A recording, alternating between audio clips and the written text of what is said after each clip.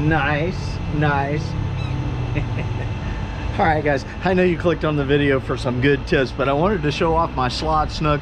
I caught it last night, kept him on ice overnight. I'm getting ready to get him clean, but there'll be a great video coming up, catch, clean, and cook for some snook. I have not had snook in 4 years. I am really excited. Anyway, let's get on with the rest of this video.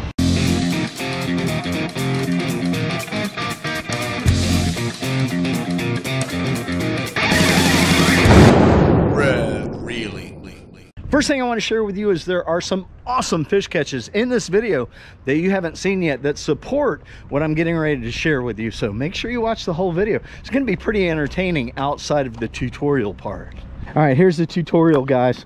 Look, we've got a big rounded area right here, right? A big point.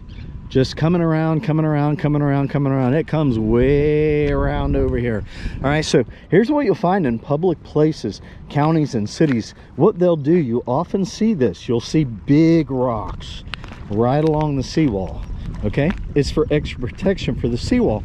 But one of the three things that I say on this channel, and I'm not the guy that thought this up. I'm sure I heard it from some other captains and other people. But the three most important things that we need for inshore saltwater fishing are, one, you got to have bait. So you find the bait, you're going to find the fish. Number two is you got to have structure, right? You got to have some protective areas. And number three, you got to have current. Generally, most saltwater fish will feed when the current is moving. Whether it's moving slow or fast, they're generally feeding when the current is moving. So I want to give you a scenario, okay? Right now, and actually this is the way it is right now. Right now the tide is coming in, okay? So the tide is just like shooting across that way. So if we come over here around this curve, and I don't know if you guys are going to be able to see it because I didn't put a polarized lens on here, but there's a huge pod of bait over here right around the corner. There's like 300 of them. Yep. So let me do this. So you got your current coming this way, right? Comes this way, but as it comes around the corner, what happens with the current is it creates that corner, and those rocks create irregularities in the current. It creates an eddy area. It creates like a little whirlpool area here. There's the bait right there. I don't think you can see them because of the glare. I got polarized lenses on. A huge school of bait fish right here. About 300 of them. Just big school of greenbacks down there. So the mistake that beginner fishermen make, intermediate fishermen make, and expert fishermen do, sometimes we forget that this is an awesome place to fish right here, right? I mean, we'll just come up here, put our bait on, our lure or whatever, hook it on, we'll just hurl it out there, and before we actually fish the seawall. I think the number one thing that we should do when we come to up to a spot is fish all along the seawall first, so that we don't spook those fish away when we're casting and talking and doing whatever it is that we're doing. All right, so here's what you've got. Jack crevalles, they will come in here and they try and pin their bait up against the seawall. The other day I was the other day video that I made, right on the corner, I was standing there, I was casting out on a flat like that, I was working my lures. I literally looked down and there was 30 or more jacks, huge school of big jacks, and they were cruising right along the edge of the seawall, just like that, just cruising right along the edge of the seawall. And they're looking for that bait I'm talking about. They're looking for that pile of bait that's over there. And when they find them, they'll try and pin that bait up against the seawall. Same way with snook, you guys. The snook will actually, they'll hang out in the deeper water, or sometimes they'll hang out, depending on how much rocks are on it, they'll hang out in yeah, what they do is they get in those, there's potholes, right? Because you've got the current coming in and out, current in and out, in and out, in and out, and all that whirlpool stuff happening in eddy areas and different places, and it creates irregularities on the bottom, and you get these potholes and stuff. Those snook and grouper and mangrove snapper, they like to hang out in those potholes, and they'll wait for that bait to come to them. So yeah, always make sure that you fish the edge of the seawall first before you fish anywhere else. So that's basically it, guys. Yeah, that's my tutorial. So like I said, I got clips here I'm going to put in that will support a dude, big fish right on the edge of the seawall. And the reason they're there is because there's in that spot there's just thousands of greenback shiners piled up right in that spot, and it's right in that area, eddy area, where that whirlpool and that swirl gets created, and that's where those big fish are hanging out. So let's roll these clips.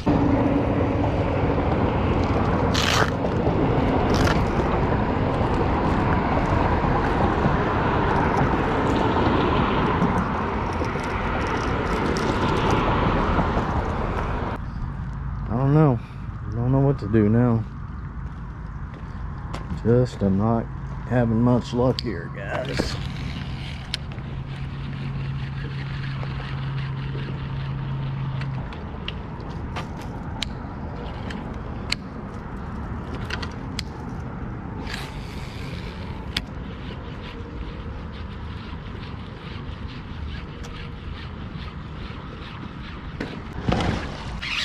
Oh, there we go. There we go. There we go. That sounded like a snook. Oh, that might be my slot snook right there. That's my slot snook, guys. Oh, he was right on the corner. He was right on the corner. Oh, that's a good one. That's a good one. That might be my keeper snook. He's gonna be close. He kind of, I got a good look at him. He kind of looks like he's about 26, but finally got a hit. He was right there.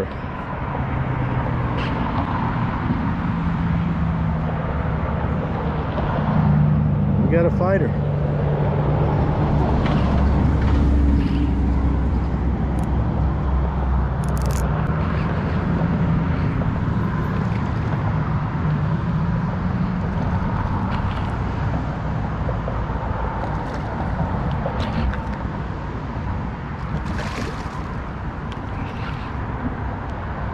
Oh, that's a nice snook.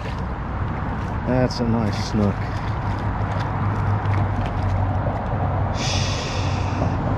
I don't think he's 28.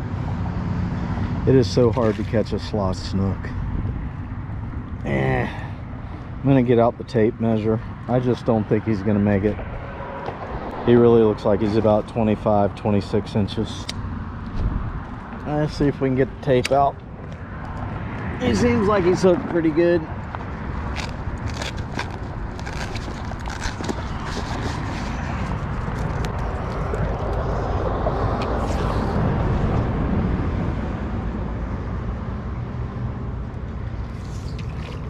Yeah, he's not gonna make 28. I know better. I know a slot snook when I see one. That's a nice fish though. That's a really good one, guys. It's one of the bigger snook that I've caught in a while. He is hooked really good too. That's a heavy snook. And Yozuri getting the job done again.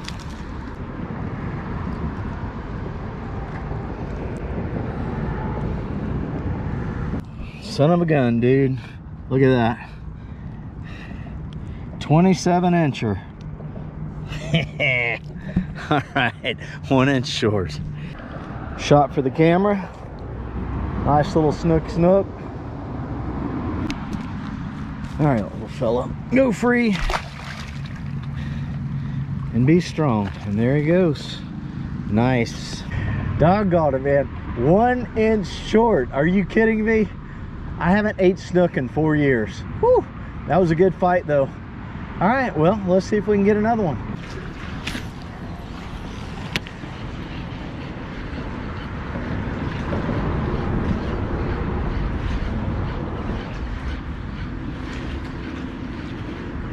There he is.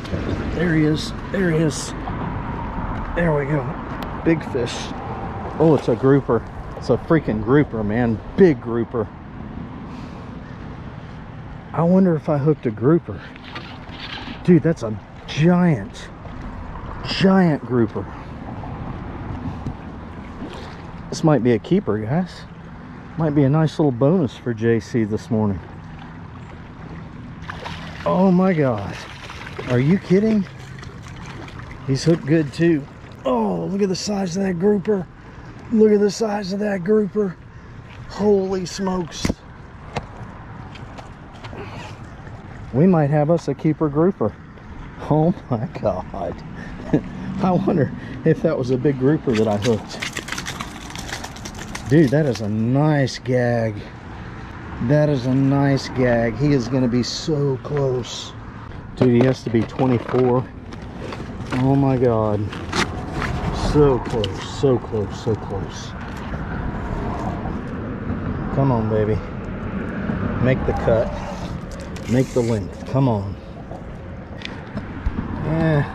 I'm gonna call it 21, guys. Nice. Oh, nice little gag. Yeah, man. Or is that a giant mangrove? That's a gag. Yeah. Nice. All right, buddy. Giant mangrove, you'll be able Thanks to for eat the... it. Heck yeah. Nice. Bunch of bait down here. This corner is loaded with greenbacks. Bunch of them. There he is. Oh, good fish, good fish, good fish, good. Oh, he broke me off. He broke me off. Doggone it. Bunch of them.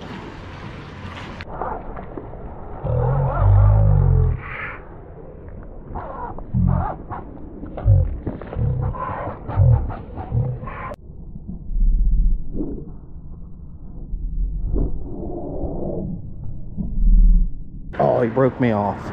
He broke me off. Doggone it. Corner is loaded with greenbacks. Bunch of them. There he is. Oh, good fish, good fish, good fish, good. Oh, he broke me off. He broke me off. Doggone it. Doggone it. Oh, man, that was a giant. That was a giant. Now, that's when I wish I had 80-pound test. Whew. He was ripping like a jack, though. Could have been a big snook. Oh my God. 2 seconds. 2 seconds. I had to lock down on him. He hit it, and he was shooting straight in between the pilings. Doggone it. But man, they're just, there's 1,000 greenbacks right here. They just... Doggone it. The line snapped because I had to lock down on him. He was going right for the pilings. Whew. That was either a giant jack or a monster snook. Man, he took off. Holy smokes. Holy smokes. That's the second big fish on that corner. After the sun comes up, I'm usually fishing over there on the flat, but after the sun comes up, this corner, man, right here, dude, that thing is just loaded with bait. That is the second big fish I've hooked right there. Oh my God, that makes me sick. That makes me sick. 80-pound test may have made the difference on that one. I don't know. God, that was a huge fish. That was a huge fish. Hey, I hope you learned something. I hope you enjoyed this video. If you're not a subscriber, please subscribe. Set your notifications to all so that you get notified when I upload videos. I upload them all the time. Thumbs up are appreciated. And everybody, get out there and go fishing, man. Life is fun. Live it. See ya. Subscribe or I'll send this guy out to your next fishing adventure.